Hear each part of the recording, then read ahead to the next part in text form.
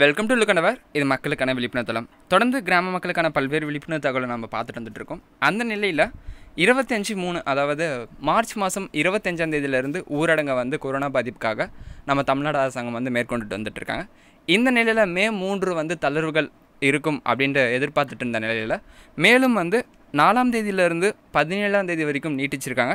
அந்த நீட்டிப்பில் பார்த்திங்கன்னா ஒரு சில தளர்வுகளும் ஒரு சில முக்கிய விஷயங்களும் நம்ம தமிழ்நாடு அரசாங்கம் சார்பாக இன்றைக்கி நடந்த அதாவது 2ஆம் தேதி நடந்த அமைச்சரவை கூட்டத்தில் ஏற்பாடு பண்ணியிருக்காங்க.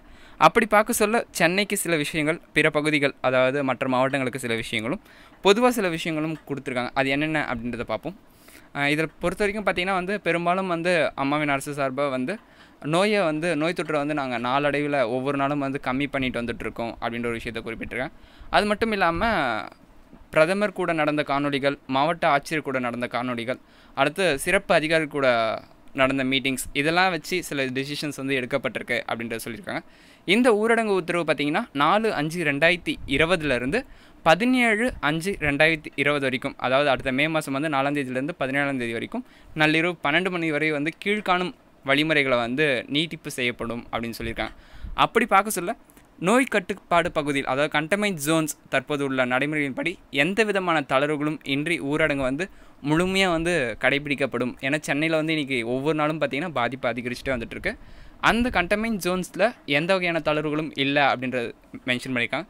கண்டெய்ன்மென்ட் ஜோன் போக சென்னை ஏரியாஸில் பார்த்திங்கன்னா கட்டுமான பணிகள் நடைபெறும். அதுவும் கூட அந்த கட்டுமான தொழிலாளர்கள் இருக்கும் பட்சத்தில் அதே இடத்துல இருக்கும் பட்சத்தில் கட்டுமான பணிகள் அனுமதிக்கப்படும். இந்த மொபிலைசேஷன் போன்ற விஷயங்களை தவிர்த்து பண்ணணும் அப்படின்னு தெரிவிச்சிருக்காங்க. அடுத்து பார்த்திங்கன்னா அனைத்து அரசு மற்றும் பொதுத்துறை நிறுவனங்களும் கட்டுமான பணிகள் மற்றும் சாலை பணிகளை அனுமதிக்கப்படும் அப்படின்னு சொல்லியிருக்காங்க. அடுத்து சிறப்பு பொருளாதார மண்டலங்கள், ஏற்றுமதி சார்ந்த தொழில் நிறுவனங்கள், ஏற்றுமதி நிறுவனங்கள் போன்ற விஷயங்கள் சென்னை மாநகராட்சி ஆணையர் அல்லது மாவட்ட ஆட்சியர் ஆய்வுக்கு பின் சூழ்நிலைக்கேற்ப 25% பணியாட்களுடன் அதாவது குறைந்தபட்சம் 20 நபர் ஒரு டிபார்ட்மெண்ட்லேருந்து செயல்பட அனுமதிக்கப்படும் அப்படின்ட்டு அந்த நிறுவனம் ஏற்பாடு செய்யும் வாகனங்களில் மட்டுமே பணியாளர்கள் வரணும் அப்படின்ட்டு சில ரெஸ்ட்ரிக்ஷன்ஸும் கொடுத்துருக்காங்க. அதே போல் தகவல் தொழில்நுட்ப நிறுவனங்கள், ஐடி கம்பெனிஸை பொறுத்த வரைக்கும் 10% பணியாட்களை கொண்டு குறைந்தது 20 நபர்கள் அந்த ஒரு கேபினுக்கு செயல்பட அனுமதிக்கப்படும். நிறுவனம் ஏற்பாடு செய்யும் வாகனங்களில் மட்டுமே பணியாளர்கள் வரணும், அவங்களுடைய ஓன் வெஹிக்கிள்ஸில் வரக்கூடாது அப்படின்னு சொல்லியிருக்காங்க. அடுத்து அத்தியாவசிய பொருட்கள் விற்பனை செய்யும் கடைகள் காலை 6 மணிலேருந்து மாலை 5 மணி வரைக்கும் செயல்படும் அப்படின்றத சொல்லியிருக்காங்க. அத்தியாவசிய பொருட்கள் வழங்கும் மின் வணிக நிறுவனங்கள், காமர்ஸை பொறுத்த வரைக்கும் ஏற்கனவே அனுமதிக்கப்பட்ட நேரங்களில் செயல்படலாம் அப்படின்னு சொல்லியிருக்காங்க. அடுத்து உணவகங்களை பொறுத்தவரையும் காலை 6 மணிலேருந்து இரவு 9 மணி வரைக்கும் பார்சல் மட்டும் வழங்கலாம், அங்கே உட்காந்து சாப்பிட்றதுக்கான விஷயம் ரெஸ்ட்ரிக்ஷன் கொடுத்துருக்காங்க. அடுத்து அனைத்து தனி கடைகள் அதாவது முடித்திருத்தங்கள், அழகு நிலையங்களை தவிர்த்து மற்ற ஹார்ட்வேர், சிமெண்ட், கட்டுமான பொருட்கள், இது மாதிரியான எலக்ட்ரிக்கல் பொருட்கள், இது மாதிரியான கணினி பொறி, வீட்டு உபயோகப் பொருட்கள், மின் மோட்டார், கண்ணாடி விற்பனை மற்றும் பழுது நீக்குதல் உள்ளிட்ட தனி கடைகள் பார்த்திங்கன்னா காலை 11 மணிலேருந்து மாலை 5 மணி வரைக்கும் செயல்படலாம் அப்படின்றத கொடுத்துருக்காங்க. அடுத்து plumber, electrician, AC mechanic, carpenter உள்ளிட்ட சுயத்திறன் பணியாளர்கள், சிறப்பு தேவைகள் உள்ளோருக்கான உதவியாளர்கள் அதாவது ஹோம் கேர் ப்ரொவைடர்ஸ், வீட்டு வேலை பணியாளர்கள் ஆகியோர் சென்னை மாநகராட்சி ஆணையர் சம்மந்தப்பட்ட மாவட்ட ஆட்சியிடம் உரிய அனுமதி பெற்று பணிபுரிய அனுமதிக்கப்படுவாங்க அப்படின்னு சொல்லியிருக்காங்க. இது சென்னை ஜோனுக்காக. சென்னை ஜோன் போக மற்ற டிஸ்ட்ரிக்ஸ்க்கு என்னென்ன விஷயம் சொல்லியிருக்காங்க அப்படின்னு பார்த்தீங்கன்னா 50% பணியாளர்களை கொண்டு குறைந்தபட்சம் 20 நபர்கள் மாநகராட்சி மற்றும் நகராட்சி வெளியுள்ள பகுதிகள் அதாவது ஊரக மற்றும் பேரூராட்சி பகுதிகள், உள்ளாட்சி பகுதிகளில் பார்த்திங்கன்னா அனைத்து தொழிற்சாலைகளும் ஜவுளித்துறை உட்பட செயல்பட அனுமதிக்கப்படும் அப்படின்ற சொல்லியிருக்காங்க. இதுவும் மற்ற டிஸ்ட்ரிக்ஸில் கூட சில இடங்கள் பாதிப்புக்குள்ளான பகுதினா கண்டெய்ன்மென்ட் ஜோன் அப்படின்றது குறிப்பிட்டிருப்பாங்க. அப்படி கண்டெய்ன்மென்ட் ஜோனாக இல்லாத இடங்களுக்கு தான் இப்போ நான் சொல்கிற விஷயங்கள் பொருந்தும். அடுத்து பார்த்திங்கன்னா 15,000க்கும் மேற்பட்ட மக்கள் தொகை உள்ள பேரூராட்சிகள் மட்டும் மாவட்ட ஆட்சியர் ஆய்வு செய்து சூழ்நிலைக்கேற்ப ஜவுளித்துறை நிறுவனங்கள் 50% பணியாளர்களை கொண்டு செயல்பட அனுமதிக்கலாம் அப்படின்ட்டு இன்றைக்கி அமைச்சரவை கூட்டத்தில் தெரிவிச்சிருக்காங்க. அடுத்து ஜிஸ், இஓயு, தொழிற்சாலை நிறுவனங்கள், தொழிற்பேட்டைகள் ஊரகமாக இருந்தாலும் சரி நகரமாக இருந்தாலும் சரி 50% பணியாளர்களை கொண்டு செயல்பட அனுமதிக்கலாம் அப்படின்னு சொல்லியிருக்காங்க. நகரப்பகுதியில் உள்ள தொழிற்பேட்டைகளில் ஜவுளித்துறை நிறுவனங்கள் இயங்க அனுமதி இல்லை அப்படின்ற விஷயத்தையும் குறிப்பிட்டிருக்காங்க. நகர்ப்புறங்களில் உள்ள ஏற்றுமதி நிறுவனங்கள் அப்படின்னு பார்க்க சொல்ல மாவட்ட ஆட்சியர் ஆய்வு செய்து சூழ்நிலைக்கேற்ப 50% பணியாட்களை கொண்டு செயல்பட அனுமதிக்கப்படும் அப்படின்னு சொல்லியிருக்காங்க.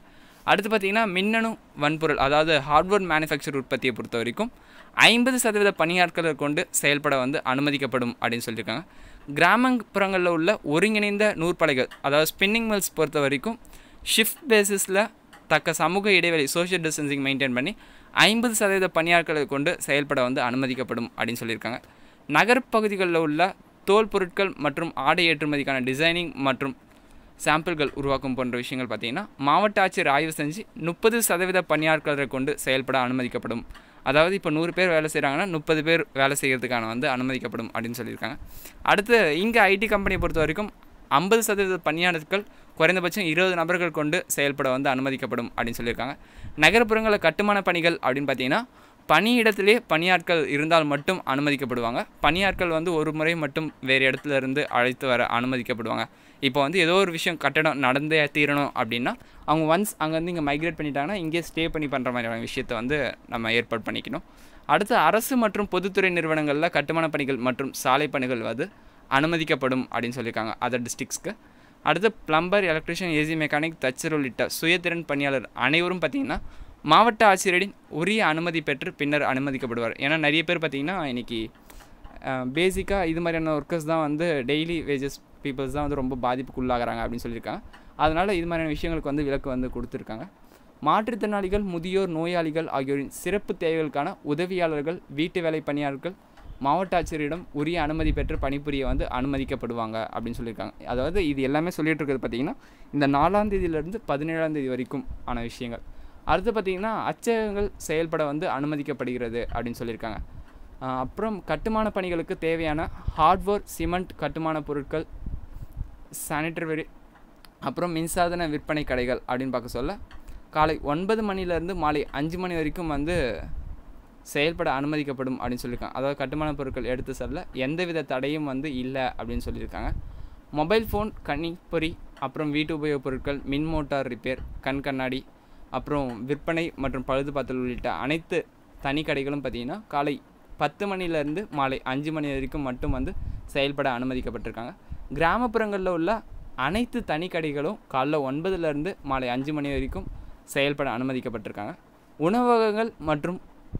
உணவகங்களை பொறுத்த வரைக்கும் காலை 6 மணிலேருந்து இரவு 9 மணி வரைக்கும் பார்சல் மட்டும் கொடுக்கலாம் அப்படின்னு சொல்லியிருக்காங்க. அப்புறம் மின் வணிக நிறுவனங்கள் ஏற்கனவே அனுமதிக்கப்பட்ட மாதிரி செயல்படலாம் அப்படின்ட்டு சொல்லியிருக்காங்க.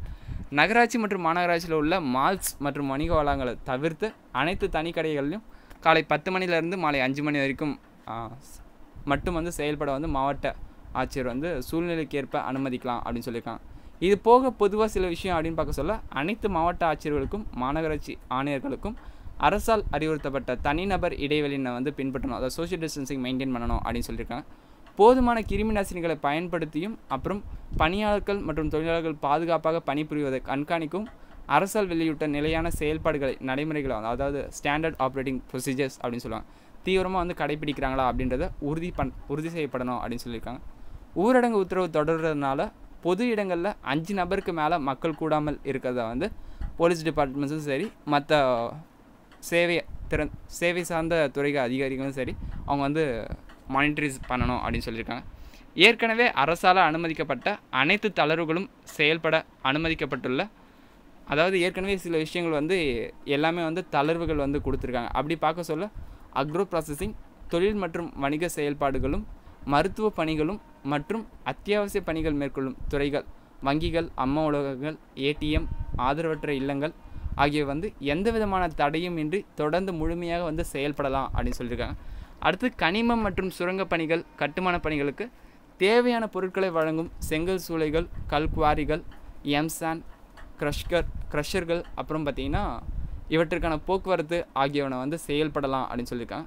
அடுத்து பெரும் தொழிற்சாலைகளும் தகவல் தொழில்நுட்ப நிறுவனங்களும் கட்டுமான பணிகளும் பணிகளை தொடங்க மாவட்ட ஆட்சியர் பெருநகர் அதாவது சென்னையாக இருந்ததுன்னா பெருநகர சென்னை மாநகராட்சி ஆகியோரிடம் வந்து இணைய வழியில் விண்ணப்பித்து பணியாளர் மற்றும் வாகனங்களுக்கு வந்து அனுமதி சீட்டு பெறணும் அப்படின்னு சொல்லியிருக்காங்க. இப்போ மேலே எல்லாமே பார்த்தீங்கன்னா அந்த கம்பெனியோட வெஹிக்கிள்ஸில் போனால் அப்படின்னு சொன்னேன்.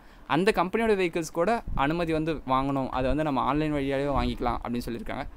அப்புறம் நகரப்பகுதிகளில் பணியாளர்கள் நிறுவனங்கள் அப்படின்னு பார்க்க சொல்ல இயங்கும் பிரத்யோக பேருந்துகள் அதாவது நீங்கள் போயிட்டு வர பிரத்யேக பேருந்துகள் வேன்கள் மூலம் பணிக்கு வந்து அழைத்து வரலாம் கம்பெனிஸை பொறுத்த வரைக்கும் அப்படின்னு சொல்லியிருக்காங்க. அந்த வாகனங்களில் 50% அளவிற்கு மட்டுமே தக்க தனிநபர் இடைவெளி கடைபிடித்து பணியாட்களை வந்து அழைத்து வரணும் அப்படின்னு சொல்லியிருக்காங்க.